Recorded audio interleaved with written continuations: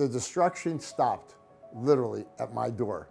I honestly believe my parents in heaven said to God, it's not his time yet. Devastating scene near Miami. The catastrophic condominium collapse in Surfside, Florida. The scope of the disaster is overwhelming, with fears the rest of the beachside building may come down too. So many people are still unaccounted for after a high-rise condo collapsed in Florida. Like many other survivors of the Surfside condo collapse, Steve Rosenthal is grateful that he made it out alive, but he's worried about what comes next. I've lost everything. I mean, just everything. I mean, you know, just think if you lived in a place for 20 years, I remember times I'd open up a drawer and I go, wow, that's where that is. So pretty much the shirt on my back and my shoes, and that's pretty much what I have. Champlain Towers was a place where everyone, it was like a community of its own, and people had lived there for anywhere from, 30, 20 years, 10 years. Everybody knew everybody.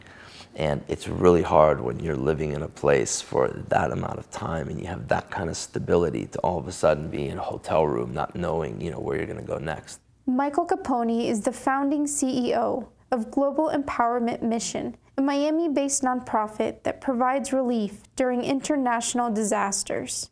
After the condo collapse, GEM turned its attention to its own backyard, helping survivors with gift cards, everyday goods, and short-term housing. It's the complete unknown, it's just imagine your entire apartment is completely vanished, everything you had, and then, you can't work right now because of the situation. Many of them are elderly and they were retired. They had probably calculated, right, in their next amount of years what they would have to live for, and they never thought for a million years that they'd have to, start all over again. If I got to start going at my age into my IRA, and start taking out a chunk other than the minimum distribution, I'm in trouble. That may last for, my name's Rosenthal, it's not Rockefeller or Rothschild. It's a big difference.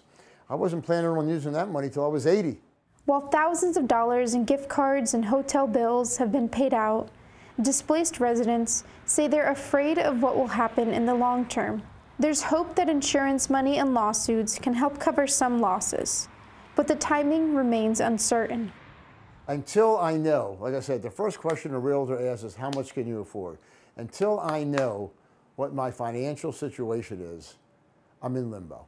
The W Hotel has stepped up, and friends of mine, and they've given me 60 days to stay there. But after that, I got to find a place. Everybody's in the same position. I mean, like I said, we're not the Rockefellers. We need the insurance money.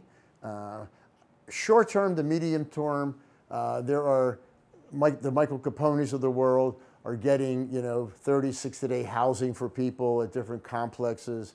But, when that's over, and it's going to be over, 60 days goes by like that, and we're all worried. No question about it. I don't know anybody that's not worried about the future. GEM is working to provide long-term solutions for Champlain Tower evacuees, including at least a year's worth of rent. But for so many survivors, the loss of their home also goes beyond the financial. I know a lot of the people. I mean, I lived there 20 years. We had a gym. Some of us worked out together. We hung at the pool together. We walked. We had a walk trail. There was a bike trail out there. They were friends and neighbors. This is my home. This is where I grew up. There's friends of mine that lived in the building. So it's obvious that I'm going to be here for the long haul. We have to get them in their apartments and just guide them and be there from every step of the way.